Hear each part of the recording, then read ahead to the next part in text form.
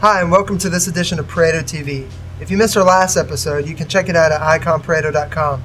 We went over the iMac's new features along with Mac OS X Leopard and some of the great functionality that brings to this new edition of Mac OS X. In this episode, we're going to be looking at iLife 08. It comes stock with Mac OS X Leopard. It includes several different programs, one of which, iPhoto, we're going to be looking at in depth in a little bit. Other programs included in it are iWeb, which allows you to make websites and blogs with ease, iMovie, which will allow the amateur movie maker or the person with just a camera at home making home videos to have all the power that they need to create better movies. They can then export it to iDVD, which will allow them to author their DVD, and GarageBand, which will allow any musician, whether a beginner or an advanced musician, to have fun and record at home. These great new products that are part of iLife 08 will revolutionize the way that you work and play with your new iMac. Now we're going to look at iPhoto a little bit more in depth. Hey, here we are looking at iPhoto and continue our presentation of iLife. We'll open up iPhoto and look at some of the nice features that are included in the new iPhoto 08. Here's iPhoto. I don't have any pictures in it yet. Whenever you get your Mac and open up iPhoto, you can sync it with your photo collection quite simply. But go up this media folder over here, has some pictures in it. Go select those. I'm just going to drag them in and drop them. iPhoto just imported them. Here they are. We can go to events. Found those pictures. Let's title the event real quick. iPhoto presentation. Go inside that presentation, and here's some of the pictures. We can change them up some, edit them. Clicking edit down here. Allows you to crop, straighten, enhance with colors. If it's a picture of people and there's some red eye problems, you can get rid of that quite easily. You can retouch the picture, add some photo effects, or even adjust the levels and lighting, contrast, things of that nature. Most applications that are as simple as iPhoto and that are free like iPhoto don't have these kind of capabilities, but iPhoto has a lot of power, like some of the bigger, more expensive photo editing softwares, but it's quite easy to use, and like I said, it comes free with Mac OS X Leopard. Let's get out of here. One of the great things that iPhoto allows you to do is to really use your images for more than just keeping them on your computer or viewing them on your computer. I'm going to select all these photos. Let's create a calendar real quick.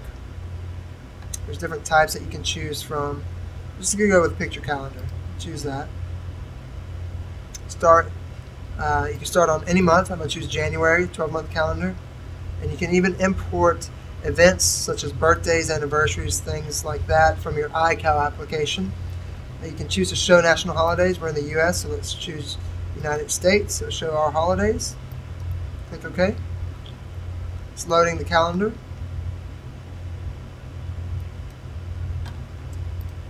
Alright, and now we can choose a picture to be on the front cover of our calendar. Let's name the calendar.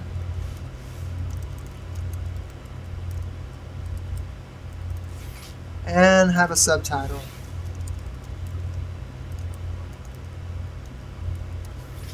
Alright, now we can pick from our pictures here on the left. And again, there's not many since this is just for example's sake. Let's choose one real quick. Let's choose this one. Drag it over here. And we can edit the photo somewhat. We can zoom in if we want and then drag it around. Get some of the different scenery here. We can zoom way in. Let's just go back out. Move it up a little bit. Get some more of that sky. We can go to the next page. Here's the month of January. You can drop this in here. And again, you can click it and then change it around a little bit. You can even change the layout some. You can add 1 or 2 pictures to each one. 3, 4, 5, 6, even up to 7 different layouts. You can adjust the picture right here in the calendar, which you could have done beforehand, or you could do it here. If you do that, it won't save it to the original picture. We'll just do it for the calendar's sake.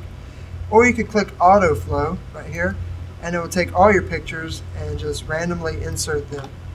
And you can still swap things around if you want and edit it how you please, but that may save you some time if you allow it to do that. Autoflow feature. You can just click Buy Calendar, and then you would have a calendar that you pay for, and it's shipped to your house with all the things that you edited on there. You can also do this, if I go back to my events, I can select all these pictures and create a booklet. You can create cards.